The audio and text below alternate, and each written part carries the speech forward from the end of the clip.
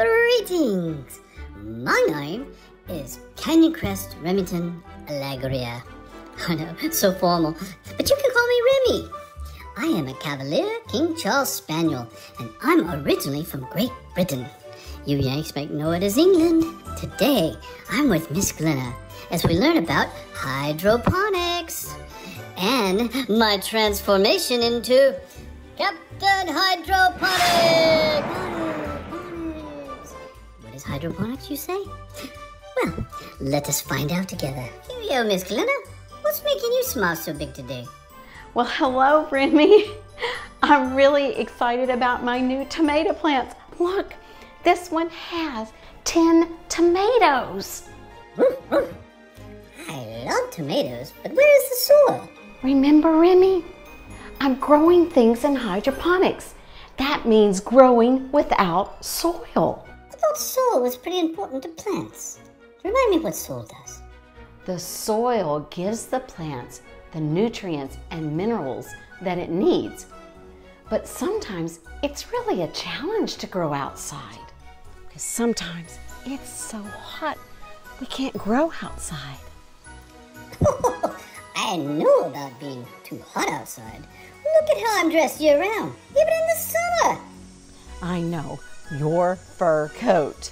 As head of farm security here at Terra Hill Farm, I know there are other challenges to growing things outdoors. Believe me. There are pests, and there are animals such as rabbits and armadillos and critters such as raccoons. Well, try, Miss Glenna, but those dodgy animals come out at night when we're all in bed. I can't keep up. That's why we are growing indoors in hydroponics. I would love to know more, but it's hot, so let's talk inside.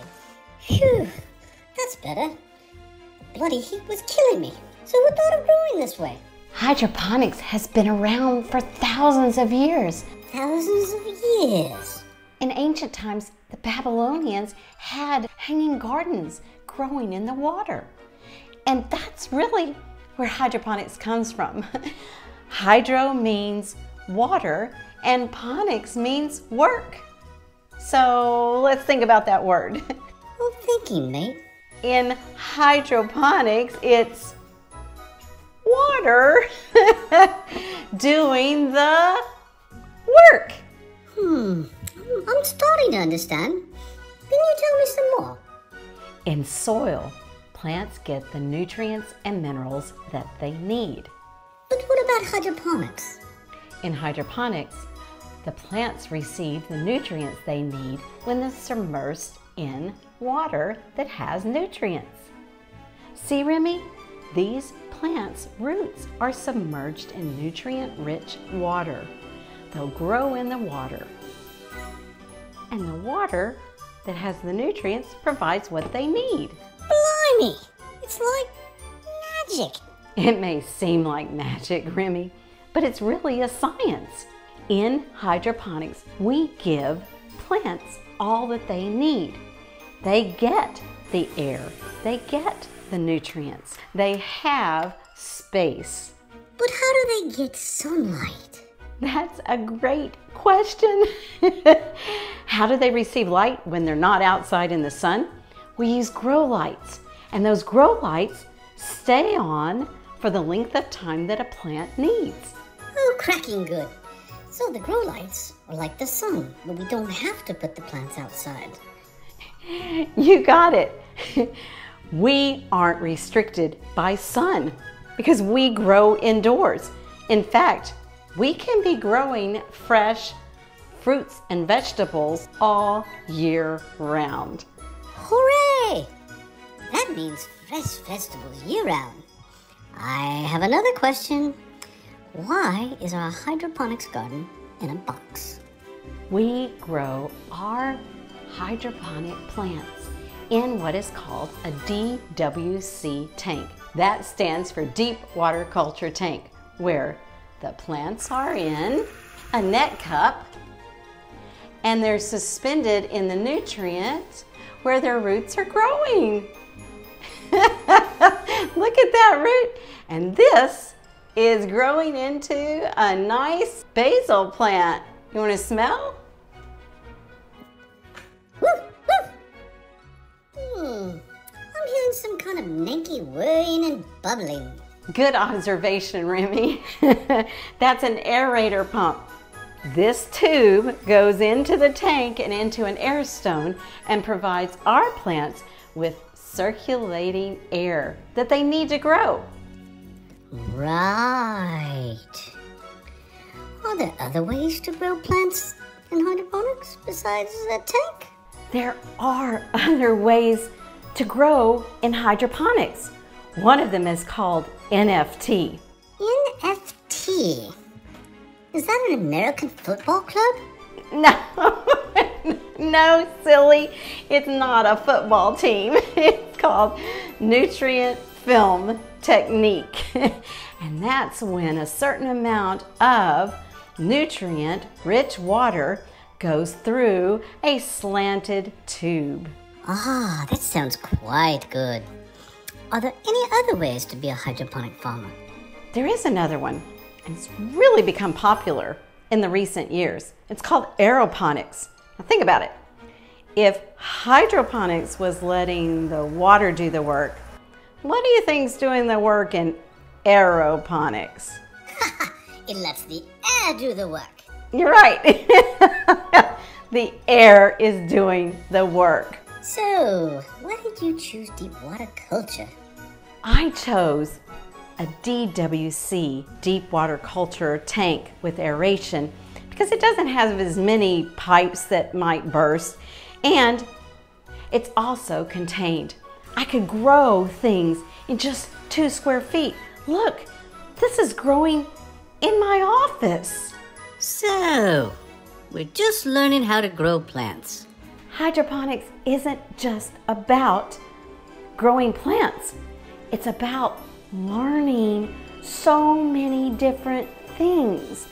Students of all ages can learn science and technology and engineering and math just from a hydroponic system that's real world. It's a living curriculum. I'm ready to learn all of it. Let's start with science. Hydroponics is like a mini science lab in your classroom. Right. You can test different types of seeding media. You can test different types of nutrient mixes. You can test different colors of light and the length of time you leave the light on.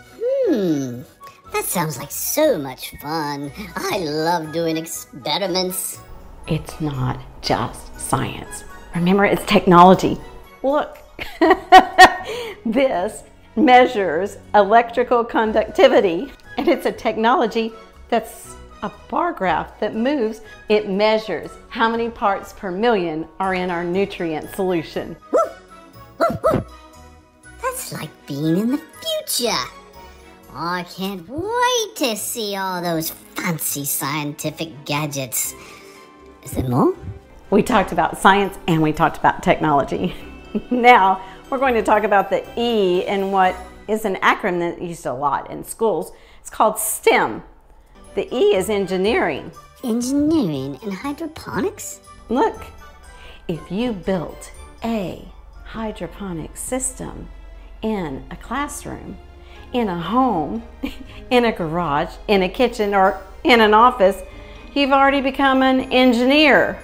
Smashing! We can become plant engineers and build our plants their very own dream flat. Yes, we are going to engineer homes for our plants. The more I learn about hydroponics, the more excited I become. Let's talk about the math. This is where the living curriculum of hydroponics becomes so interesting and engaging to any learner, because our technology EC meter is now going to become a bar graph, so it's measuring the parts per million of nutrient in the solution. Hold on there for a second. Could you explain the EC meter to me again? It measured the nutrients that are in the solution, which is what the plant uses for food. So nutrient is food for our hydroponic plants. So, we're using our special math powers to help the plants grow big and strong? That's like being a superhero. I'd like to be a superhero. Maybe we could change my name? What do you say? But I like your name, Remmie. But I want to be a superhero. Can I please? Can I? I have an idea. You can be the superhero of hydroponics. You can be Captain Hydroponics. Kids everywhere are going to be so excited about growing their own scrumptious food without soil, especially when they see me, Captain Hydroponics. And now, I must go around the world and share hydroponics with students everywhere. So this is Captain Hydroponics saying toodaloo, farewell, and bye-bye.